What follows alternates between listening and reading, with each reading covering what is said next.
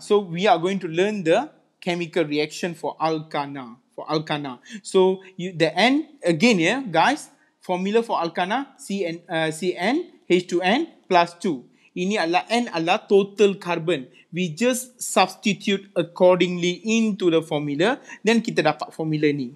Kan guys, I would like to ask you something. Kalau kamu tengok dekat sini, ini kita ada continue lah, dia punya family name ada metana, methane, ethane, propane, butane, pentane, hexane, heptane, octane, nonane, decane. Ini adalah dipanggil sebagai homologous series.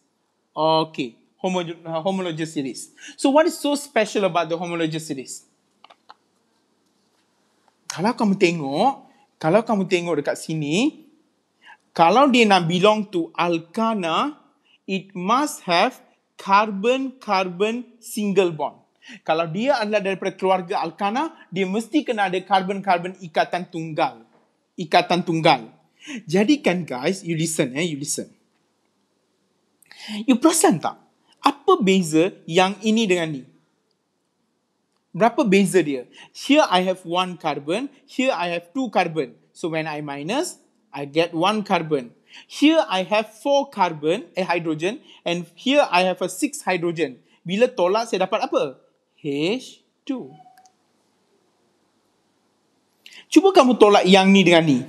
Berapa beza dia? CH2.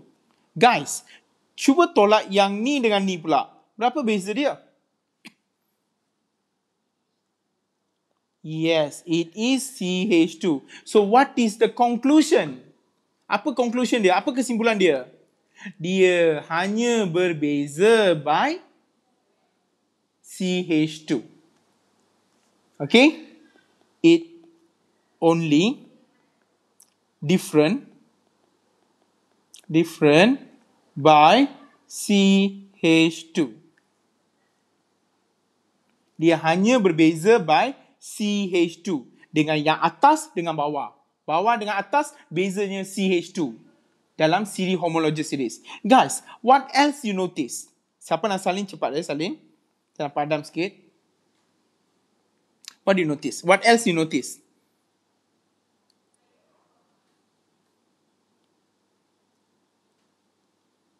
Saya padam ni boleh? Can I erase this? Okay, good. So, kamu ada CH4, C2H6, C3H8, C4H10. Jadi Kak Di dah tahu dah. CH2. Dia beza dia CH2. Okay, fine. And also guys, do you notice or not? When you are going down, kau perasan tak? G-same molekul. Semakin bertambah ke berkurangan? The molecular mass. Bertambah. Bila jisim dia semakin bertambah, apa jadi kat size dia? The size. What happened to the size? Dia semakin banyak karbon, size dia semakin menjadi besar. Bila size dia semakin bertambah, apa yang akan bertambah? Tell me, when the size is getting bigger, what is actually increases? Bila saiz semakin bertambah, apa yang akan bertambah? No. Bila saiz dia semakin bertambah, have you ever heard this? Van der Waals forces. Daya tarikan Van der Waals. Apabila saiz semakin bertambah, daya tarikan Van der Waals semakin bertambah. Bila saiz semakin bertambah, daya tarikan Van der Waals bertambah. So what? Tell me. Bila daya tarikan Van der Waals dia bertambah, what happened? Tell me. No, not less reactive. No.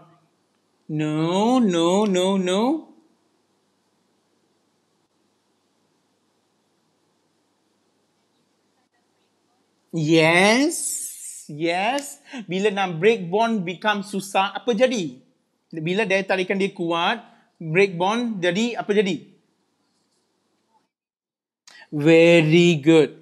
Jadi more energy needed to break the forces. Dia memerlukan lebih banyak tenaga untuk pecahkan atau putuskan ikat daya tarikan tersebut. Dia memerlukan lebih banyak tenaga untuk memecahkan daya tarikan tersebut. Guys, bila you perlukan lagi banyak tenaga untuk pecahkan daya tarikan, so what? Tell me. So what? Very good.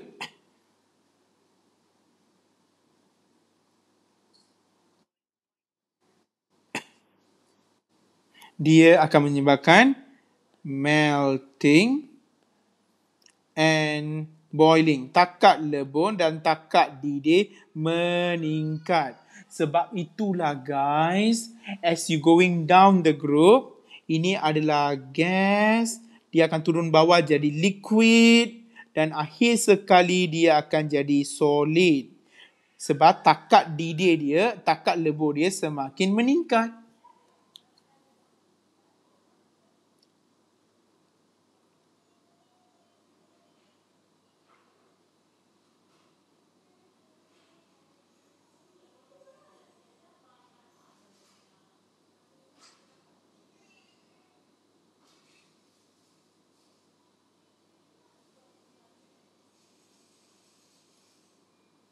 Write it down.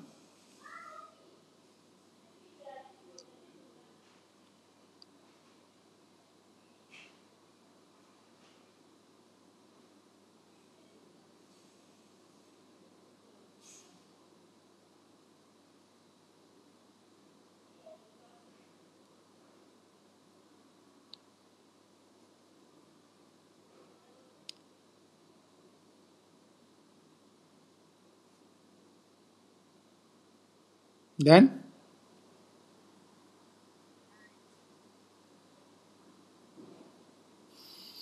okay guys, sebab itulah guys, I would like to ask you. Ini kan what is actually methane? Apa tu methane sebenarnya dalam bentuk gas? Apa kegunaan dia? Methane. Apa kegunaan methane? Pardon? Like apa? Is actually methane ni lah dipanggil sebagai cooking gas. Cooking gas. Sebab itulah dia dalam bentuk gas.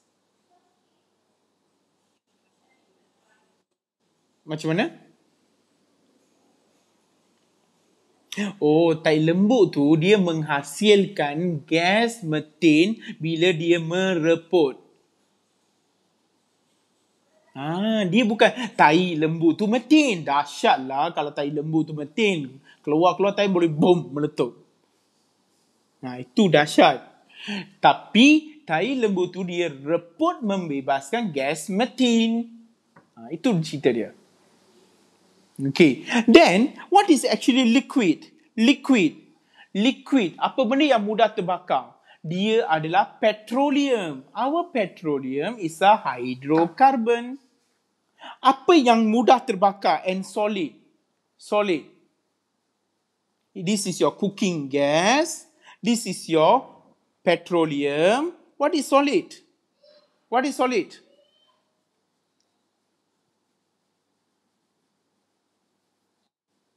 Pardon? Not really. Your solid is actually your lilin, candle, wax.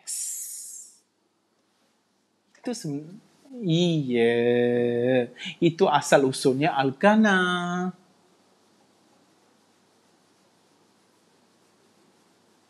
Kenapa dia semakin tinggi? Because, so again as going down the series. Okay, you boleh jawab. Ini dekat essay tau. As going down Alkana series, the molecular mass increases. This will cause the size of the molecule increases as well. An increase of the size will cause a higher van der Waals forces. When you have a higher van der Waals forces, you only need a small amount of energy to break the bond, the attraction force.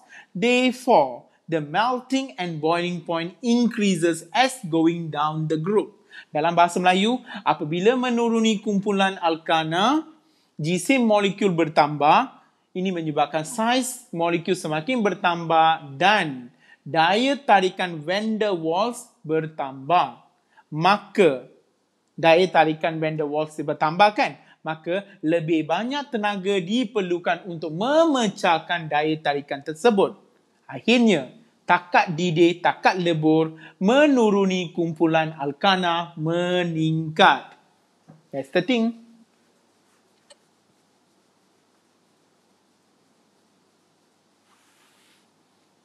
Dan satu lagi kamu kena ingat, alkana ini adalah hydrocarbon tepu. Saturated hydrocarbon. Kenapa kita panggil dia saturated hydrocarbon? Tell me. Kenapa dia panggil sebagai saturated hydrocarbon?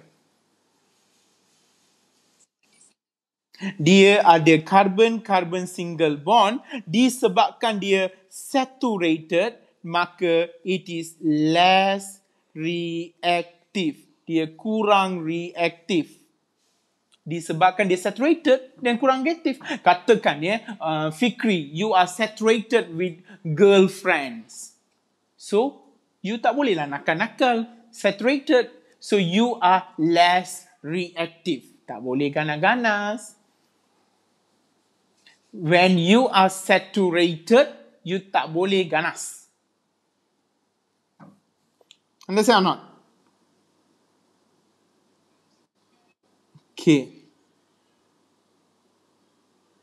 Okay, guys, save this. Okay, sekarang ni I'm gonna erase this. And you kena ingat dia, hydrocarbon. Apa dia? Tak salin lagi. Dah. Okay. You kena ingat kalau dia hydrocarbon, bila saya cakap hydrocarbon, I'm referring to alkana and alkina. Okay, alkan and alkene, ana, ina. Remember, whenever I say alkana, alkina, hydrocarbon, I'm referring to a type of petroleum. Dia sebenarnya asal usulnya boleh guna sebagai petroleum. Alkana, alkina, petroleum. So, petroleum is actually referred to oil. Jadi, hydrocarbon ini mempunyai ciri-ciri minyak. Maka hydrocarbon ni mempunyai ciri-ciri minyak. Therefore, hydrocarbon do have the properties of oil. Apa tu minyak? Okay, apa ciri minyak? Tell me. Apa ciri minyak? Tell me. Crude oil. I tahu ciri. The properties of oil. Not dissolve in water. Yes. Dia tidak larut dalam air. Not dissolved in water. Okay. What else? Boleh tak minyak mengabat? Ia larut dalam pelarut organik. It dissolves in organic solvent.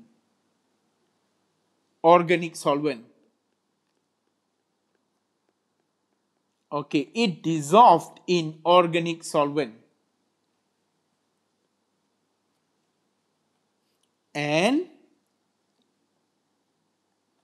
what else? Minyak boleh tak mengalirkan elektrik? Minyak boleh tak mengalirkan elektrik? Can it? Ia tidak dapat mengalirkan electric. It can't conduct electricity. It can't conduct electricity. Why? Why it can't conduct electricity? Kenapa dia tidak boleh mengalirkan elektrik? Tell me.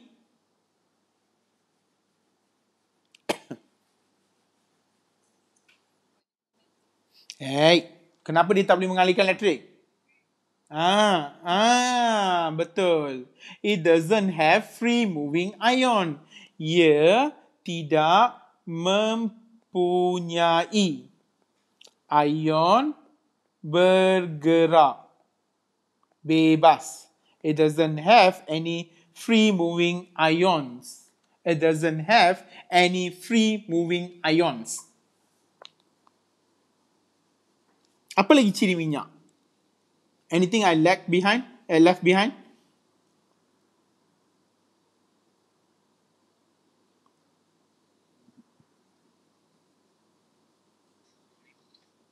Flammable, okay lah, but that is in a very, very general.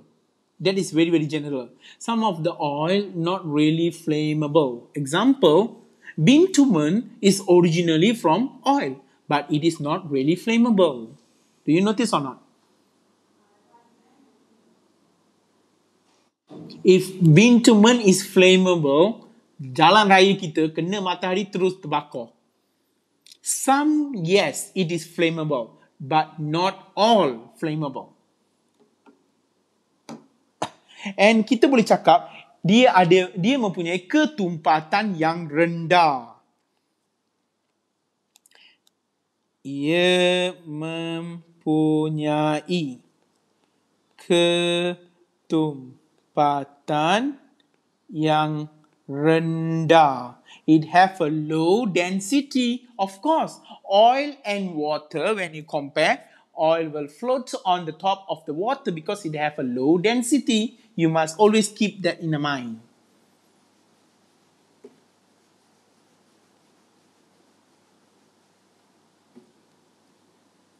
This is the properties of Alkana, Alkene ataupun hydrocarbon.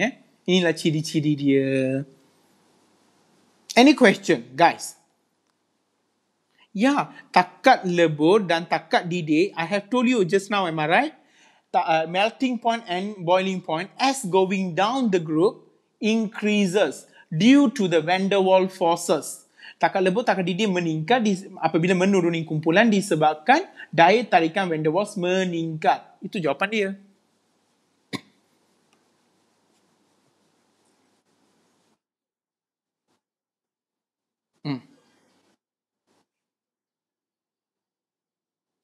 Melting point, melting point, boiling point ni boleh compare untuk semua benda. Tapi kalau kamu cerita pasal Alkana, bila menuruni kumpulan Alkana, maka daya van der Waals dia meningkat. Maka melting and boiling point dia meningkat. Cakap macam tu je. Faham tak?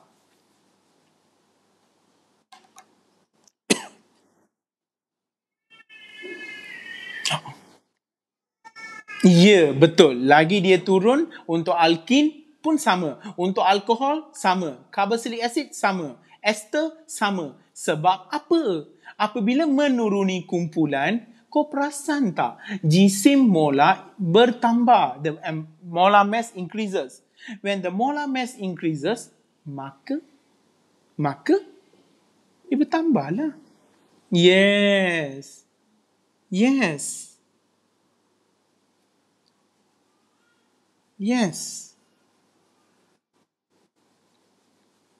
Any other question? Question.